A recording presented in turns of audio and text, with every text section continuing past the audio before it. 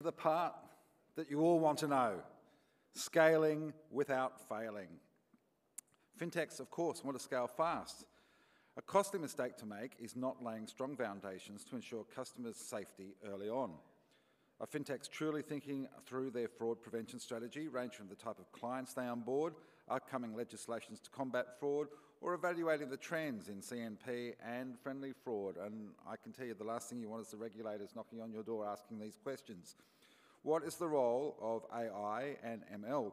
Join our panellists, please. Mark Tibble, CEO of ASL, Hayley Fisher, the country GM for Adyen, and Piers Cracknell, the GM for BC Payments, to look at what's under the hood in fraud prevention to keep your fintech safe. And moderating our panel is Elise Adams, a partner at Allens. Big hand for our laced panel. And then you'll get some afternoon tea.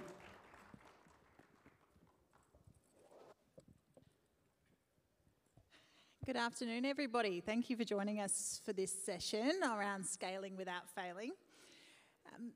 As with everything in the payments landscape, the landscape surrounding scams and fraud is dynamic and changing at pace. And this is certainly the case for the development of preventative measures and tools across all of our businesses, but it's also the case for those who are the scammers and the fraudsters who are continually getting the better of consumers in this industry. So nobody needs to tell the people in this room that the scams are a constant threat and bad actors are doing everything they can to come up with new cunning ways to target our consumers. So last year alone, Australians lost over $2.7 billion via scams. Happily, that was down from the year before, where it was over $3.1 billion worth that were lost through scams. But one of the key issues in this with those numbers is that obviously they're too big, but they also disproportionately target disadvantaged and vulnerable Australians. The industry works to transition from BECS to MPPP over the coming years, the ability for fintechs to rise to the opportunity of real-time payments is ever present. And so the question then becomes, how do we scale to the opportunity presented by the MPP without falling into the traps set by the scammers for our customers? So I'm joined by this excellent panel here today from 3 different payment organisations to be able to share their own experiences and insights on that very question of how we can scale without failing in this space. So I might let each of our panel introduce themselves. Mark, would you like to introduce yourself quickly? Good afternoon, everybody. Mark Tibbles. ASL is a licensed regulated bank providing access to payment rails across Australia through the BECS clearing system and through the MPP environment, as well as others. Yeah, thanks, Mark. Hayley? Hayley Fisher, the Adyen Country Manager for Australia and New Zealand. And Adyen is a global fintech, and we enable enterprise merchants with end-to-end payment capabilities, data-rich insights, and financial products on a single platform globally. Thanks. Hey, Piers. Piers Cracknell, GM for BC Payments Australia. We are the Australian arm of European bank called Banking Circle, and we provide settlement and clearing capabilities for FIs, which includes banks and fintechs and cross-border solutions. Great, thanks very much. So we might start first with the here and now. And Piers, last year at Intersekt, BC Payments announced its very welcome entry into the Australian market. Off the back of great international success, what's your journey to scaling in Australia look like to date, and what challenges have you overcome during that journey? So you're right. So we, last year's Intersekt, we announced the launch of BC Payments Australia, which was a really exciting opportunity to align the 2 events with Intersekt. We also sponsored last year's Intersekt and really happy to sponsor the event again this year. And that really speaks to the confidence that we have as an organisation in Intersekt and its ability to bring together the whole of ecosystem, whether it's regulators, policymakers, banks, and participants in the overall ecosystem. So yes, last year we launched, and if I think about the last 12 months and what's happened since then, the team size has grown, our client base has grown, our payment volumes have grown. If I think about our existing customers, they've been able to scale really well. Our new client acquisition is working well, and that's executing nicely as well.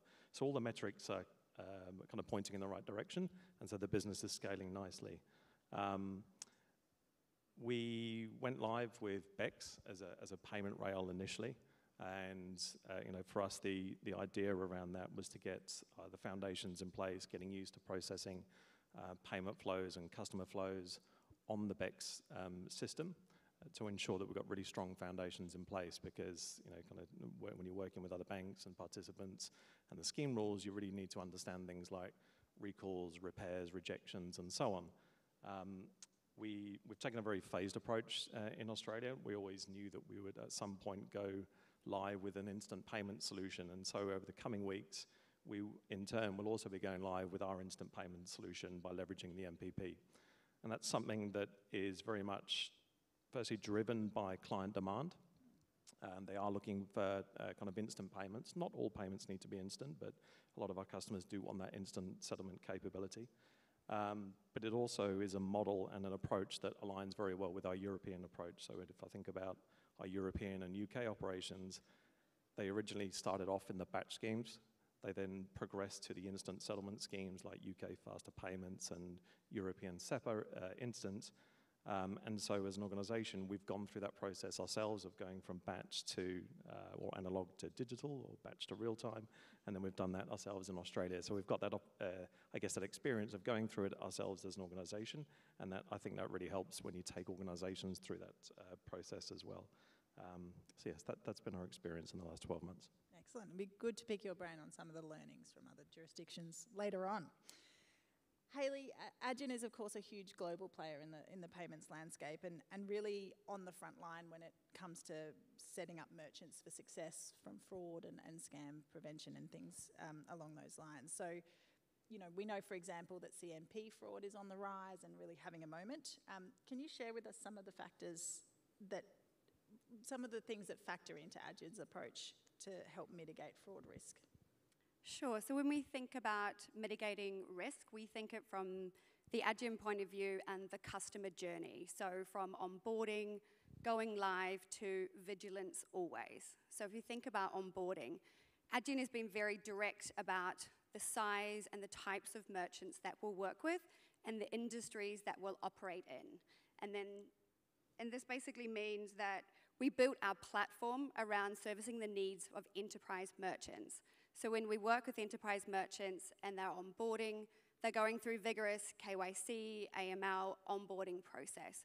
And while we try to build as many automated tools and solutions to make that as frictionless as possible, there is always a little bit of friction there. But we strongly believe that that helps mitigate the risk in our business. And then the merchants we're working with, we're really looking at the long-term value of working with that partner. And then once our merchants are up and running, then we think about what are those risk rules and fraud protections that our merchants need. So at Adyen, we're now processing over $1 trillion a year annually. So we look at that volume at a global level. We look at it at a country by country, industry by industry, and then we take those best practices and help our merchants determine those risk rules. And as doing that, we leverage the data. So putting into machine learning, learning those trends, and then using it for our merchants. And then lastly, in terms of vigilance, we're consistently to periodic reviews of our merchants. So ensuring that they are compliant with the regulation today, and then also aware of the regulation. As we all know, it keeps on changing. And then also for Adyen, how do we participate in this industry? There are so many working groups, I'm sure we all know that very well, but how do these working groups talk to each other? How do we make sure we're all working towards the end goal? So I personally think over the last few years, all these industries have got much stronger. There's more communication, there's more openness to sharing challenges and trends, and we look forward to seeing that continue. Yeah, great. Thanks, Hayley. And I think it's absolutely true that the regulation is continually moving. I think I've got whiplash from the last 2 weeks. So Mark, I know you've been a part of many evolutions of this industry over a period of time, and you're strongly of the view that fraud is a constant and evolving threat, and that also consumer education plays a big part in helping to prevent some scams. And I think that the government's been on board with that education process in the last few years, and we are seeing some improvement, perhaps indicated a little bit by the numbers of the lowering number of scam volumes over the last couple of years. But another shift that the government's made very recently, last week, amongst all of the other reforms, is to introduce the proposed new scams prevention framework, which will impose particular requirements on banks like ASL, telcos and digital platforms centred around 6 key principles. And I know that there's other discussions around this today, but just to touch on them for everybody here, they're around governance arrangements, prevention of scams, detection of scams, reporting of scams, disruption, and then responding to scams. So principles based at a high level, and they all sound pretty sensible approaches. Are we taking the right steps forward with this legislation and more generally in the industry at the moment, Mark, or is there more that we could be doing? Look, thanks, Elise. I think regulation is often a good thing, and I think having a framework that we can work towards helps everyone sort of play a single game. We talk about the scaling without failing and specifically focused on your reputation. So your reputation is built upon your ability to support customers as a fintech and create a safe and secure environment for them to make payments. Failure in that can be really catastrophic to you as an organisation. Yeah. There is no silver bullet. So if we're investing $1 to protect, they're investing $2 to find the weak points. So from that point of view, I would actively encourage people to think through yourself as a consumer. So what are the things that you need to see, think, hear, feel as you work with an organisation that's looking after your money? So, and from that perspective, what protections? If you're a fintech working with an organisation like ASL or BC Payments or Adyen, know that they're going to come to you and say, what are you doing, not just initially, but ongoing? So I like to think of it as, we'll call it active regulatory compliance. So helping you protect your customers and their customers. So from that point of view, I think there's a lot of work that needs to be done under the framework, recognising it's not a silver bullet. It will shift and change as we go along, because as we close one door, another one opens. So we've already seen the scams piece has shifted down a little bit, but the merchant piece in the card not present force has gone back up again. That came down for many years, and now it's going back up. So as we shut one door, they open another one. As we shut that, they open another one. So they find cracks under the door. They find cracks in the wall. So they invest millions to find the weak points, because that's an easy way for them to do it. Yeah, that's absolutely true. And as the legal representative on the panel, I like the idea of active compliance with law. That's good. So looking slightly ahead as we transition to the MPP, a question to all of you on the panel. What do you see as some of the challenges facing fintechs that are moving from batch to real time? And Piers, I know you've got some international experience on that too, perhaps to bring to it. Yeah, so my personal view is that I'd still like BECS to be around in 2030, and we're not just solely reliant on MPP and one payment rail, because there's a whole load of risk attached to that, particularly with downtime and so on. And not all payments need to be instant, which is also something else to think about as well. And look, but BECS works perfectly well. It's been around for 50 years. It's done a great job.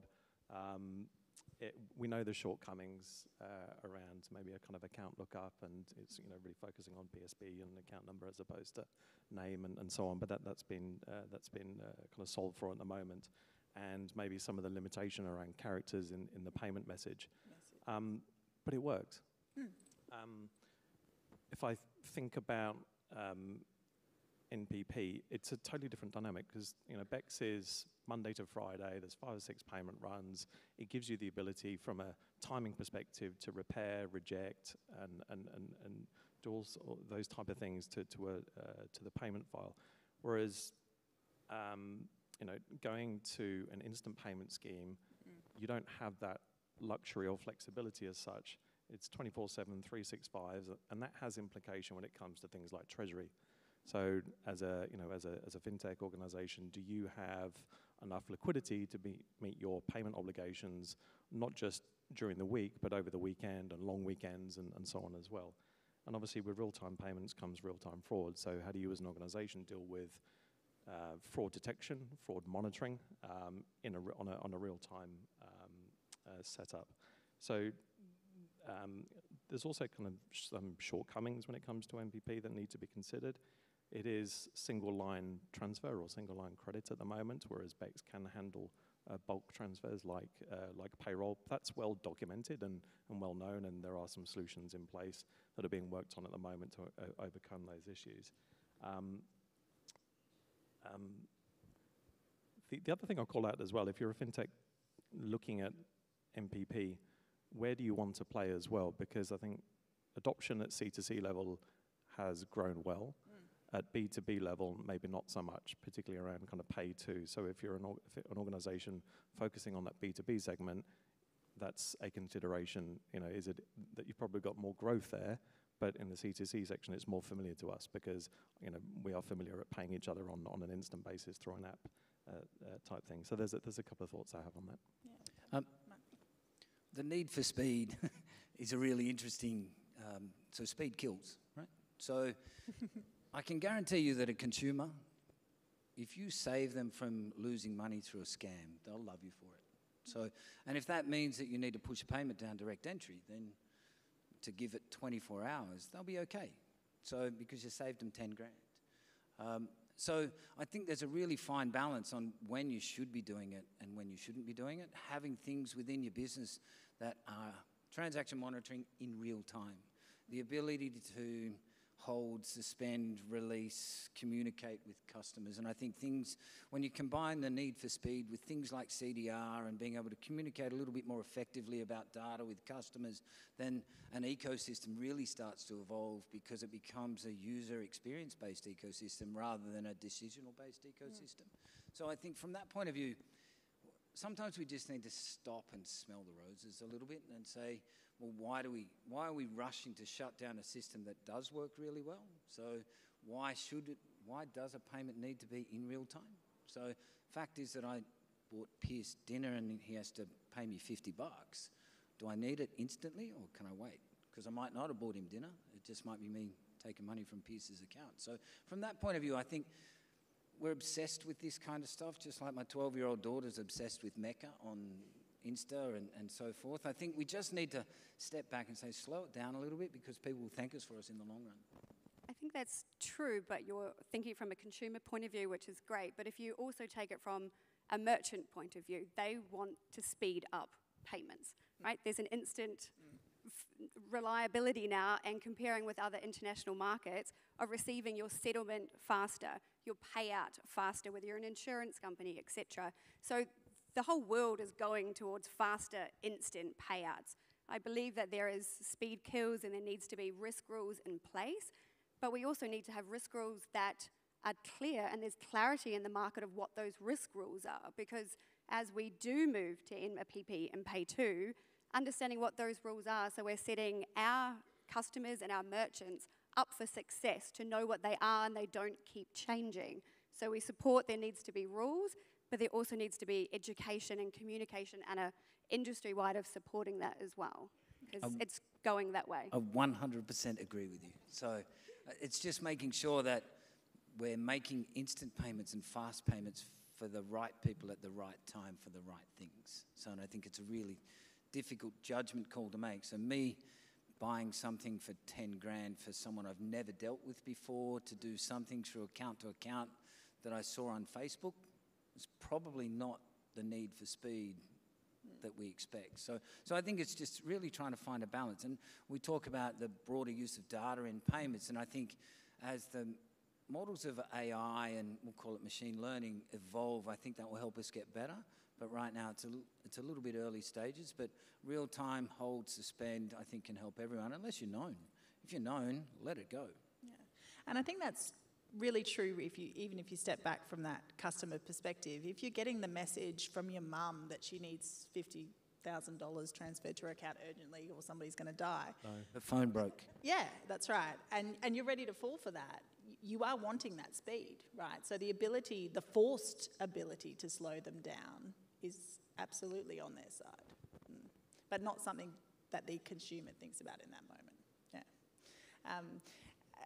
I think it's really interesting also to to touch on those risk rules, Hayley, because, you know, they are certainly an evolving thing within our organisations, and I think it sort of ties in a little bit with some of the reform we've seen lately, where it may not be that each of the entities you guys represent here today will be regulated in all of the different ways under the reforms that we've seen. But I do think it will impact more broadly the risk rules and the settings across the entire ecosystem, because you will have people like perhaps the banks who are regulated requiring additional information so that they can meet their own risk rules and requirements that are flowing down from the legislation. And so I think it is one of those things where we might see a ripple effect more broadly than just the actual regulated entities. Look, I think as a regulated entity, so we don't have customers, so we're a bank, but we're not really a bank, so to speak. We've got the ability to hold money and so forth, but we don't have consumers. So I think the natural thing for us to do is consider, well, who's connected to our network and how do we help the regulator regulate them, so to speak. And I think elements of CPS 230, that is the APRA standard or the Prudential standard, will sort of start to come in. And I think there's, having caught up with the Reserve Bank recently, the focus of resilience across the network. So again, all of these things are sort of combining. And Mr. Jones this morning with his discussion around the Scams Act and so forth. So there's all parts of government that are involved in this now. So I think as a fintech, when you're thinking about, you know, what are the implications to you, I think just having them at top of mind, and they can't just be something that you've done and then put away. It needs to be something that gets done because everyone's going to expect that it's actively worked upon, so it's actively dealt with every day within your business.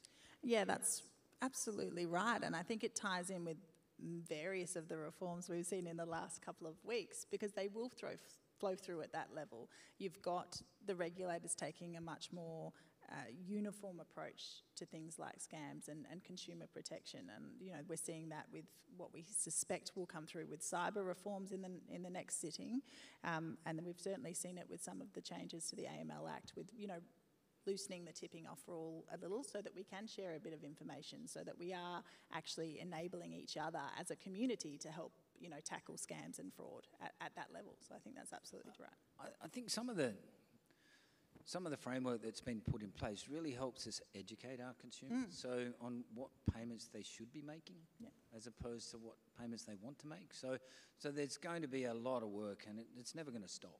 So it's going to be there every day. It might come in different forms or through different people or entities, but ultimately I think we all need to hold or understand that we're going to be held accountable for the traffic that flows across our networks, and that we're doing everything possible to make sure those protections are in place. Yeah. And that's also sharing best practices across the industry with all these working groups that we're part of, and how we're sharing those challenges and those trends. We need to keep doing that and sharing that internationally as well. Yeah, because the regulators will be sharing information at that level now, I think is really clear. Yeah.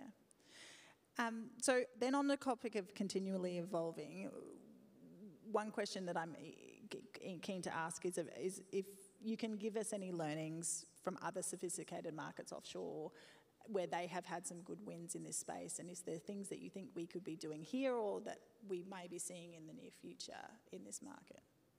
I'm going to be a little controversial here, and I'm going to say I think we've been stalling on a I'll call it a robust digital identity framework here, and I do think it's a missing link. I'm not quite sure how to solve the problem, but at some point in time, a consumer needs to understand, and a merchant for that matter, that we need a way of actually confirming the people that we're dealing with in a digital world, so where everyone's remote and nobody's seen and so forth. So the ability to hold credentials for someone else within your own environment is a real challenge. So I know that there's been a lot of stop-starts, and many markets have actually pushed down this path, and nobody I think has solved it unless you're in a fully controlled market like some.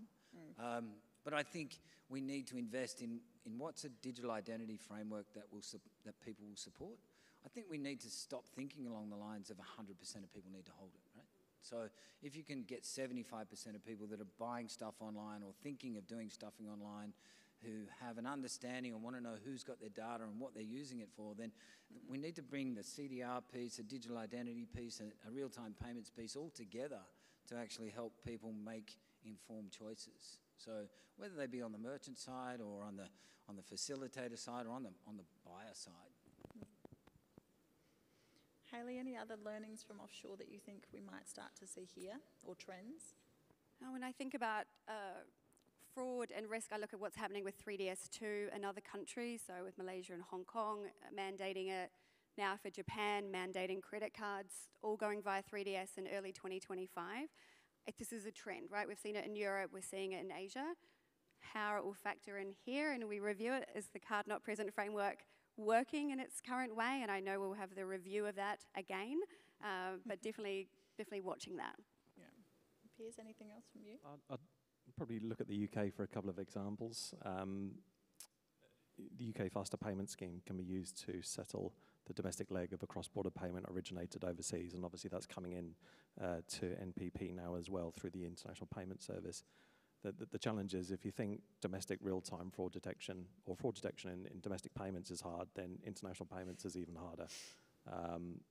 So that's something that needs to be very much thought through, and some banks will have very advanced fraud detection systems that can be applied to cross-border payments, and others will have to lift in that regard.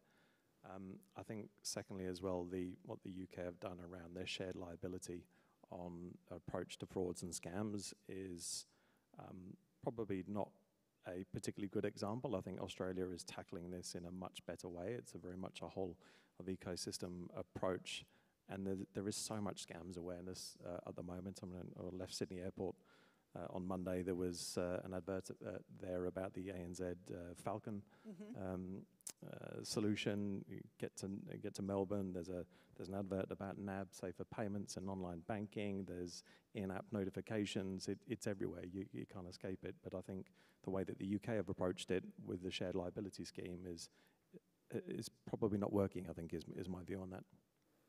Yeah, absolutely. I think it's certainly not necessarily something we will readily run to adopt here until it's gone through a little bit more of a process of review.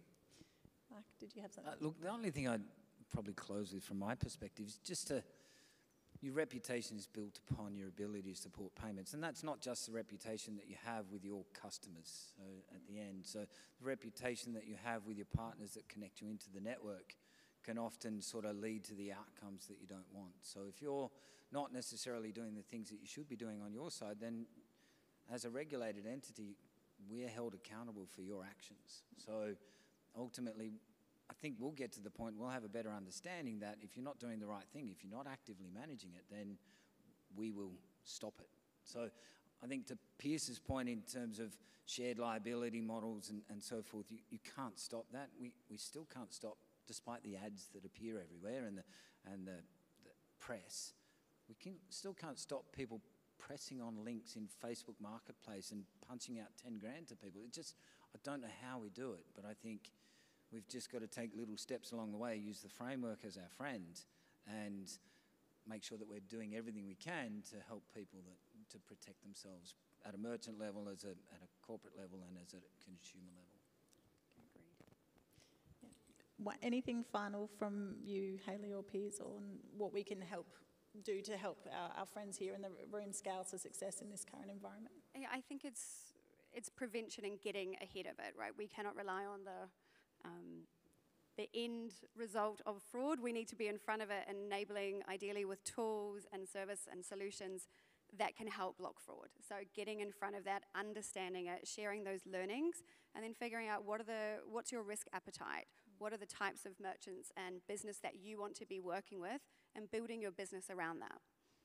Agree. You took my point. But, I agree with that. It's about onboarding the right customers and having confidence in your own client onboarding processes. And as much as it can have some friction in the process, it's for the right outcome because you want the right actors on your rails. Yeah. Great. Well, thank you very much to our wonderful panel, and hopefully you all got some tips for being able to scale. Thank you to Mark, thank you to Hayley, thank you to Piers, and of course thank you to Elise for that wonderful session.